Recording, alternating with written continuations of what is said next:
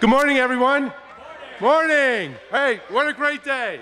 So it's my privilege. My name's Nick Barbarian. I have the privilege of serving as the Rear Commodore here at the Chicago Yacht Club, and it is truly my privilege to welcome all of you here to the 109th running of the Mac race. Hey. Now, this multi-generational event has brought so many families and friends together for so many decades and has added to so many rich memories and relationships that I know all of you are going to be continuing to add over the next few days. So good luck to you all. It's going to be a tremendous race, I'm sure. I want to take just a few moments to thank our many, many volunteers who make this event possible. I'd like to start off with our race committee that's headed by Don Maxwell. These are over 20 people that literally work all year long to bring this event available and possible to you. So let's give them a big round of applause.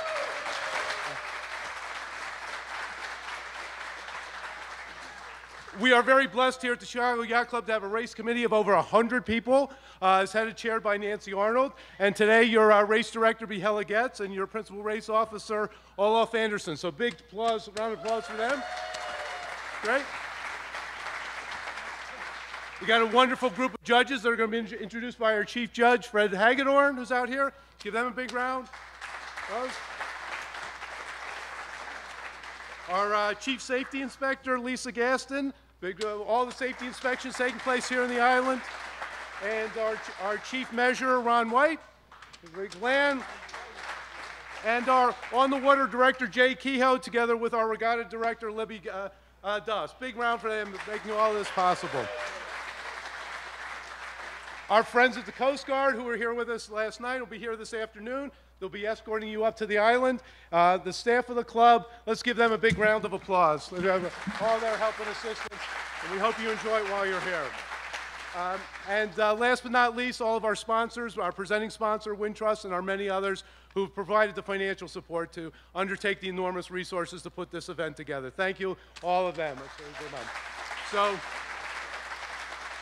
it's my privilege to turn the event now over to Don Maxwell, chair of the 109th race to Mackinac.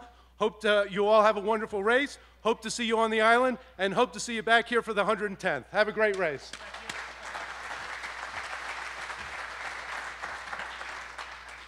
Good morning. Thank you for all coming out here. Hopefully everybody's well prepared and well caffeinated as we move forward here.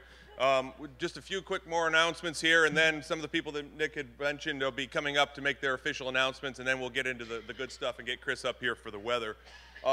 First, and this is just sort of the disclaimer, is that this is a courtesy announcement. Make sure that everything that you see is from the documents, that they're going to be the primary and the correct source. So the sailing instructions and the NOR take precedence on that. So this is just a courtesy announcement. If there's any conflict, go to the documents. And then, as far as the race, Nick had thanked all of our good people on the committee, and that's great. We've got a lot of people that put a lot of time into this race, but then the sponsors, and there's many of them present here in the parking lot and elsewhere, and I want to just give a quick thanks to them. Of course, to Wintrust is our presenting sponsor, and then for our supporting sponsors, there's Beam Suntory and CFA, which is the Chartered Financial Analyst Society of Chicago. Our clothing sponsor is Gill, and they're in the tent over here with the race hats and all the gear. I encourage you guys to go over and see some of the good stuff they've got. They got a lot of great gear out here this day. And then our sponsors going through here is Team 1 Newport, Remy Cointreau, which is Mount Gay, and you guys will see the Mount Gay around, of course, and there was some red hats out there. Harkin. Harkin's got their trailer over there providing services for you and any kind of hardware you might need last minute if you have anything you need for your boat. Michigan Avenue Magazine, which will be running the parade of boats actually on Saturday, so you guys will already be on your way north here before that starts here. But Heineken, Grand Hotel, Starline Ferries, if any of you guys are going back and forth on the island, we encourage you to use them. Sunology, North Central Air Charter, if you want to get off the island quickly. Tattinger, Squid, which is, if you guys know that, that's the weather service. Chateau d'Esclans, West System, Hyatt Hotel, and U.S. Sailing. So thank you very much for all of our sponsors for everything they put in. U.S. Sailing has been kind enough to bring us what they call their Buzz Bar, so if you want an espresso or a little more caffeine, you can pick it up on the other side there. As far as following the race here, I encourage you guys to pass out the links for the Facebook and Twitter, and we also have a a YouTube channel where one of our members, Win Sodani, will be doing color commentary as we all head up the lake there. So for anybody sitting at home, they can watch that. And then the other big one here is YB tracking. You all have your YB trackers on your boats there. In about an hour, I'll be sending out a link for the low bandwidth links to be able to go get the data while you're offshore and maybe looking to have either for expedition or you're just getting them on phones and low cellular signal. So I'll be sending that out to the skippers in about an hour here coming through. And then I'm going to pass it off to the important people here. Our next person up here is Fred Hagedorn, our Chief Judge.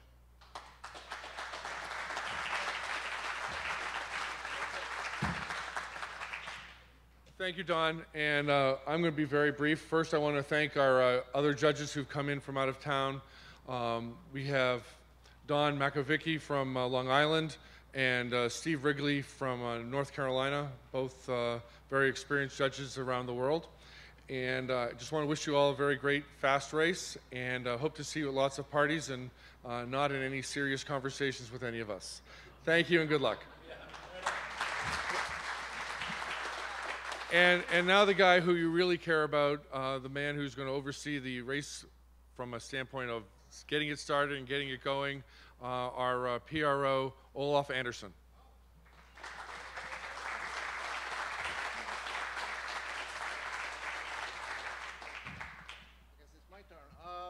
I'm just going to briefly touch on what you need to do to get going this morning or this afternoon. You're all going to have to check in, so the race committee have you all accounted for. And let's see, where are we? Skipping over. Oh, that's the start line now. So if you head out, straight out to the outer break wall, you will see where the start line is. The break wall is a little bit to the left of there. And you can come. All right. So all the course marshals, the guys that are trying to keep the starting area clear, will have that flag. And the orange flag is the orange flag. That's just your start line flag. Just have, the lighthouse on it too. And by the way, I'm going to introduce our regatta director, Miss Halligatz. I'm not doing this alone. This is way too big for me. So I'm having my right hand, which is Hella, and on the left-hand side, I would have Vicky Matthews, who's my deputy. She's not here presently. But the three of us are like trying to do this, run the race for you guys. And yeah, that's the start line right there. And for check-in, you go to the pin boat, not to the signal boat. So, and try to pass the signal boat, which will be on the left side here, which probably be on your starboard. But you never know where the winds are coming from. So just try not to go through the start line. Try to go on the outside, but close enough for them to see you. And that is our pin board right there. You check in at the pin board, not the signal boat. Or the cruising start. Or the cruising start. What? For the cruising start. Only for the cruising start, yes. If they're already in the racing start here, then you will have your check-in at the end of Naked Pier. Right. It's a completely different procedure for the. Please make sure your sailboards are on. Thank you, Jay.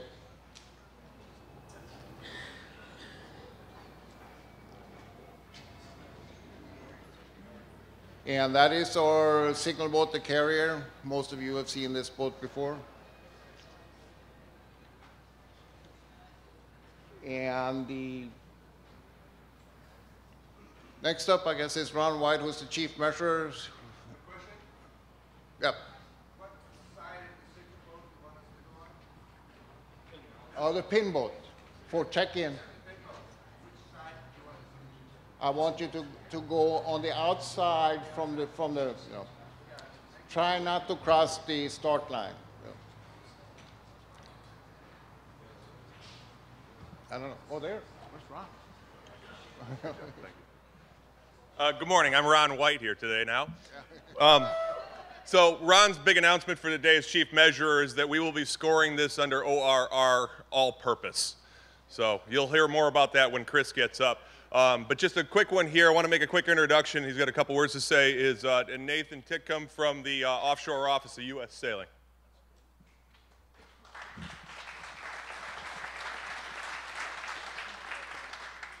Good morning, everybody.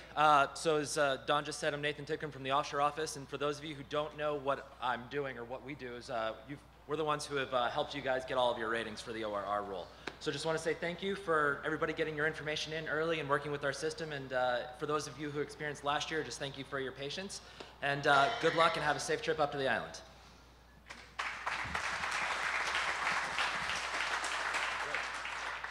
And now Chris Bedford with the weather briefing.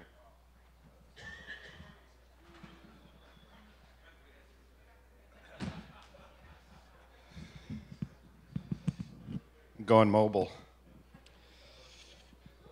Oh, the forecast. Hey, good to be back here again. Seems like I was just here. Forecast is pretty straightforward. I think I only have like 38 slides, so it's not really that difficult. Next slide, please. Doesn't look like this is going to make it. Whoops, maybe it does. There we go. All right, so my standard disclaimer, you all have seen this 1,000 times before, and we know that the weather changes quickly and sometimes dramatically on the lake. I'll give you a forecast here. It's my best guess of what's going to happen over the next few days as you're on your way up. But you need to keep monitoring conditions, and as you'll see in the following slides, we do have a risk of some thunderstorms on the lake Saturday night, early Sunday. So you'll want to keep monitoring the NOAA weather radio, especially if things don't look right. If things look like they're changing, you'll want to get the weather radio on your VHF and check in, or if you have other sources. But remember that the National Weather Service, their responsibility is to protect life and property, and they're the ones that you should be listening for the official forecasts and warnings. So right now, this is the severe weather outlook for today. We don't seem to have any problems. We've got a nice, cooler, drier air mass over us at the moment. But if you look up in the upper plains there, northern Minnesota, you'll see that we have a marginal area of possible severe weather. And that looks like it may be shifting down, associated with a front, as we'll look at in the forecast here shortly. And so that tomorrow, and especially tomorrow night, there is a slight risk of some severe thunderstorms developing over Wisconsin and the UP of Michigan, and then possibly sliding southeast across the lake. So that's the time period that we're at risk, I think, for severe weather. So you do want to keep monitoring the forecast as we go forward.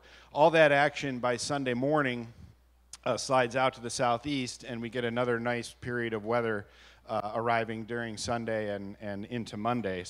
So at that point, it looks like any risks are gone, and so Monday looks like it's fine. This is one of my favorite statements. I use this one all the time. Predictability too low. It's my standard line. All right. So here's the current surface map as of this morning. It might be a little bit hard to see. This is the map from the National Weather Service. So Lake Michigan here is in the middle. That 1,013 that you see in the middle of the lake is actually the central pressure of this low over here. It looks like somebody's mouse slipped. And so the lake is right here. And what we have is this low pressure area finally clearing out of the lake. This is the system, part of the system that was creating all the weather the middle part of this week, earlier this week. That's finally clearing out to the east, and we have a nice little high pressure area which is up over Minnesota now, 1,023 millibars. That is going to be moving to the southeast. It actually looks like it's going to move to the west, just to the west and south of Chicago tomorrow. And so right now, between the low pressure, remember the air is flowing counterclockwise, or as some of my friends say, anti-clockwise, around it. So we've got flow like this, and then around the high pressure we have clockwise flow. So that's giving us a northerly gradient flow down across the lake this morning. And that's what you'll be departing in. This is the satellite image. This is infrared image from earlier this morning before the sun rose, so it's a little bit difficult to see. But there are, if you see these light gray patches here, these are the lower clouds that we have passing over us right now. But you can see any deep cloud cover, which is indicated by this enhanced imagery, is well off to the north and east and southeast. This is where most of the rain and potential weather would be occurring. We actually have just this low cloud, and this will break up a little bit over the course of the day, especially under that high pressure as it starts to move closer to us. This is the radar, which is relatively clear. A few showers and thunderstorms down to the south, but really nothing to worry us for now. And clear, as I said, we got that high pressure sitting out over Minnesota, and nothing's going to develop out in that area. So the weather looks pretty good today through tomorrow until later tomorrow after evening, when we might get some thunderstorms coming in. We'll look closer at that shortly. Here's the current wind field on the lake, and you can see this sort of northwest flow. It's actually pretty moderate across much of the lake. Down here it's a little bit lighter. It is going to be filling in a little bit this morning, but basically northwest winds across the lake now. And with that flow we are generating some seas sort of in the 2 to 4 foot range up in the middle part of the lake, down under a foot right down here at the moment. But with that fetch and the duration of the breeze today, some of those seas will be moving down into the southern part of the lake. Yesterday it looked like it was going to be a much rougher start for you, but today it looks like the winds are far enough to the left that we're getting more of an offshore here, so it actually will keep the sea state down just a little bit in the southern part of the lake, so it looks a little bit friendlier than it did on yesterday's forecast. Here's the water temperatures, and they're actually pretty warm, especially in the southern half of the lake. And we put up the water temperature chart not only for your comfort, because that's basically at night especially, that's what the air temperature will be, but it also reminds us that a lot of the breezes that we get here on the lake are thermally enhanced or thermally affected. So in the daytime when the land is heating, if the lake is cold, then we get stronger lake breezes. At night, the land cools off and the water stays relatively this same temperature, and then we get land breezes flow off the land. And this year there's nothing particularly special about this, maybe a little bit warmer in the southern part of the lake than normal, which would tend to indicate slightly weaker lake breezes in the daytime. But it's not like last year where we had much colder water to deal with. So here's the surface forecast chart for this afternoon. And you'll see that high pressure that I pointed out earlier has moved sort of to the south, southeast, southeast, and is heading toward Iowa out to the west of Chicago. That low pressure out to the east is moving up into the eastern lakes and lower St. Lawrence Valley. Still holding that northerly flow, though, between those two systems. And so that's going to be driving our wind primarily for today, and that's the wind you'll be starting in and dealing with for the first few hours of the race. So here's the surface wind forecast. Now these are streamlines that indicate what the direction of flow is, and then the colors indicate the wind speed, and the scale is over here on the left. I took it up to 80. I don't know why. Just hopefully you don't see that.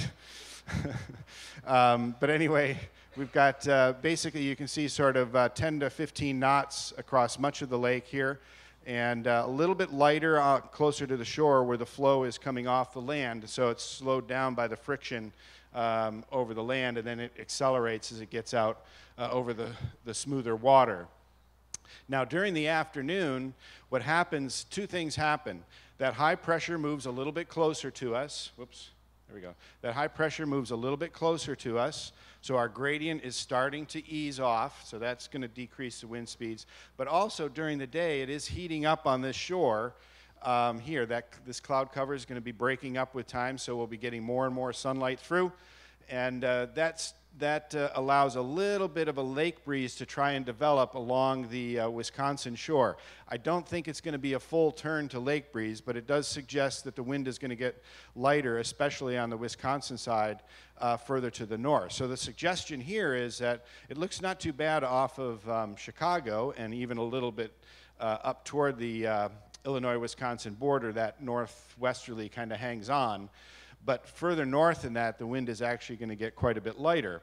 And so while it's okay to stay close to shore initially, I think we're all going to be looking to get offshore by this evening to stay away from this light patch here as best as possible. Now this is the forecast for just after midnight tonight, Central Time. And that high hasn't moved a whole lot. It's moved a little bit closer to Chicago. And the gradient, that is the distance between the isobars here, is starting to increase, which means we're looking for lighter winds at this time. And the other thing to note is with the movement of the high down to the south of, or toward the south of Chicago, initially we had northerly winds. Those winds should be backing more northwesterly and eventually westerly across the lake overnight and into early tomorrow morning. I want to draw your attention now to two things further out to the northwest which are going to affect us.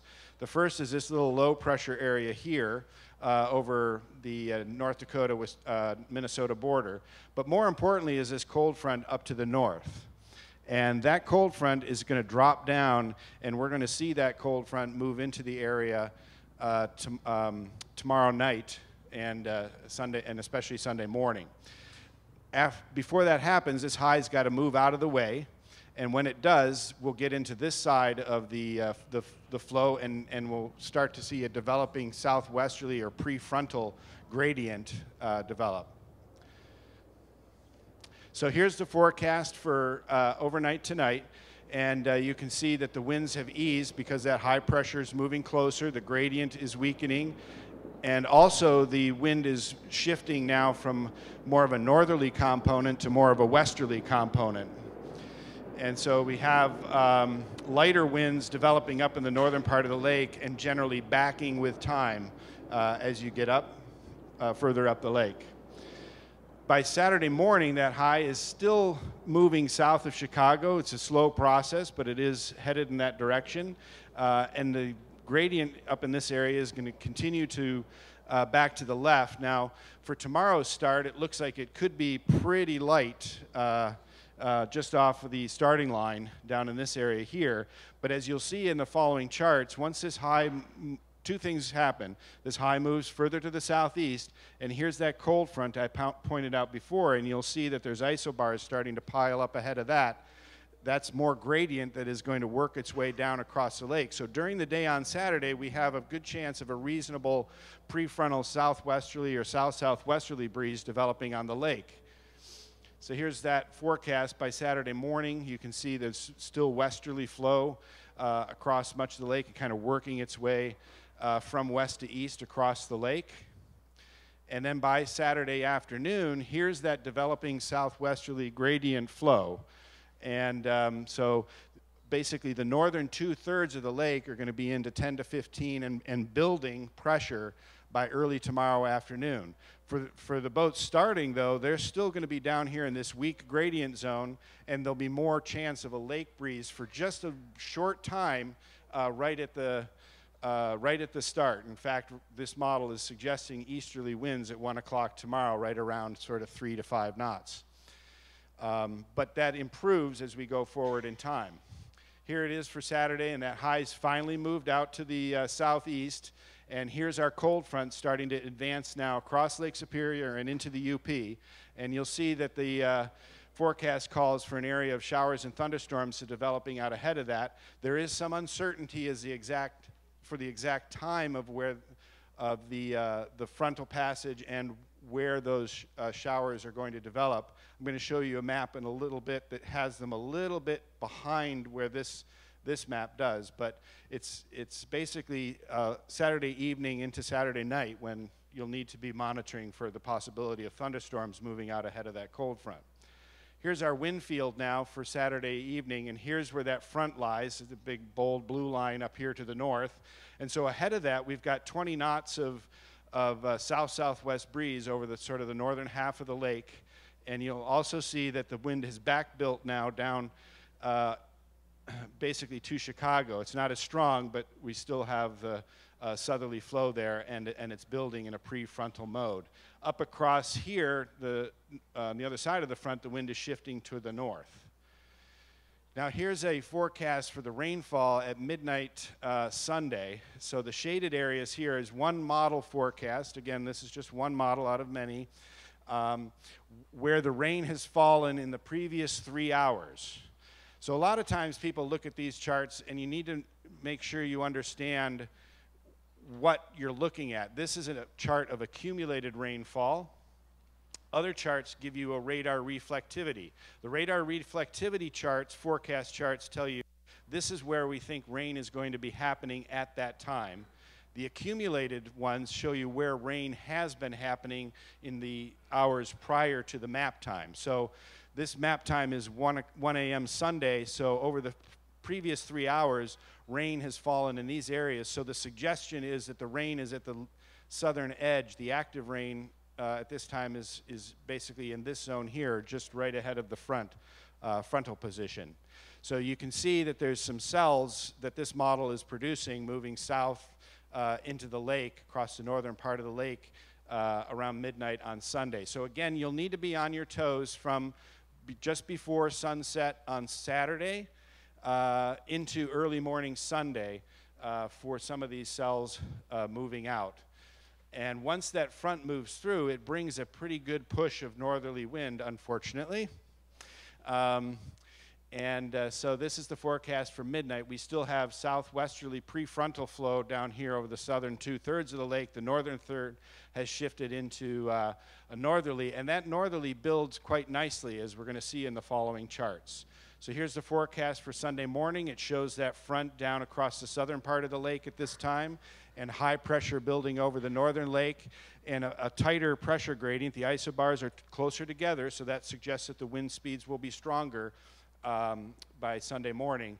And indeed, here's basically sort of 15 to 20 knots of northerly on the lake Sunday, with the front just passing into the southern third. And by midday on Sunday, the front pretty much has cleared the lake, and the whole lake now is in about 20 knots of northerly. I see that some areas seeing 25 knots of northerly for a time on Sunday. And, you know, the boats, especially the boats that are at the back of the fleet here, you know, it's a long fetch, and the sea state will be getting quite large at the so it's possible to have 3 to 6 footers at this time. More than likely, there will be an issue of the National Weather Service will issue small craft advisories for Sunday. Right now, I don't think it's going to be strong enough to warrant gale force, fortunately.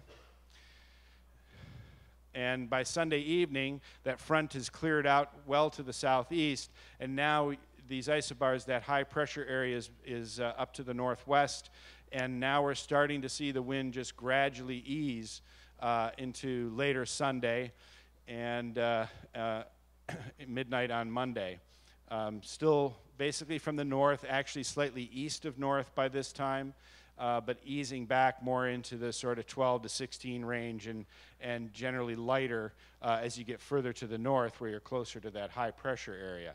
Here's the forecast for Monday, and you can see that high now starting to settle over the lake. So those winds that we have Sunday evening into early Monday are going to collapse very quickly during the day on Sunday. It's going to ease off very rapidly as this high comes in overhead. And so we've got basically good weather, sinking air, and very light winds underneath that high pressure area. Looking out to the west is the next frontal system, and you can see the gradient starting to increase with that, but that'll be probably later. That won't arrive until later on Monday or even Tuesday. So here's Monday morning at sunrise. You can see the winds getting more like 5 to 10 in the northern part of the lake, sort of 10 to 15 in the middle part of the lake, but still pushing mid-upper teens in the southern part of the lake, but very light conditions across the UP and northern Wisconsin.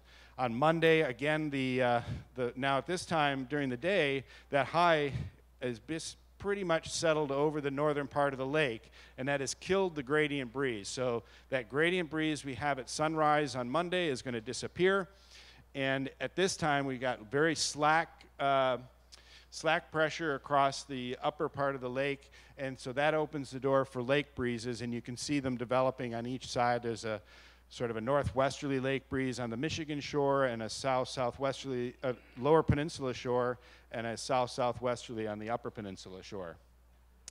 And then by Monday evening, that pattern continues just as the high moves into the Houghton area, and basically we've got light winds here with lake breezes continuing across the UP shore and then down to the lower peninsula shore as well. But if you look out here to the west, for you late finishers, there is some southerly that is starting to fill in at that time. And then here's the forecast chart for Tuesday. That's our next front coming in for Tuesday morning, and a southwesterly across much of the lake on Tuesday. So here's some routes that I ran with a few different boats, different paced boats. So basically starting very pretty much staying on rum as best you can given the wind angle. If the wind is more to the right, in other words, if the wind is more north or even east of north, you may want to hedge a little bit closer to the Illinois shore until the wind backs around more to the northwest, and then make your move offshore. If the wind is sort of north-northwest or blowing a little bit more offshore, then I basically see a rum line course. You basically want to get out into the middle of the lake and be ready for that next breeze change, and particularly that change from a westerly into more of a southwesterly. So that's what I'm indicating here with this box. And then this middle part of the race, that's where the southwesterly looks like it kicks in. And actually I should call it southwest breeze kicks in. Then somewhere up in this area here is where you encounter the front, and there could be some showers and thunderstorms ahead of that, late Saturday, as I said, or into very early Sunday morning.